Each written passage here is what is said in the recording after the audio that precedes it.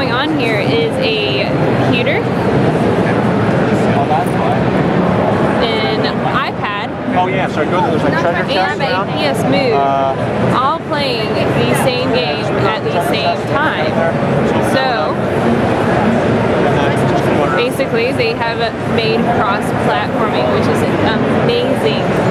Basically, if your friend is on a train, another friend only has his PC around, and all you have is your PS3, which I hope you would also have a PC at that point.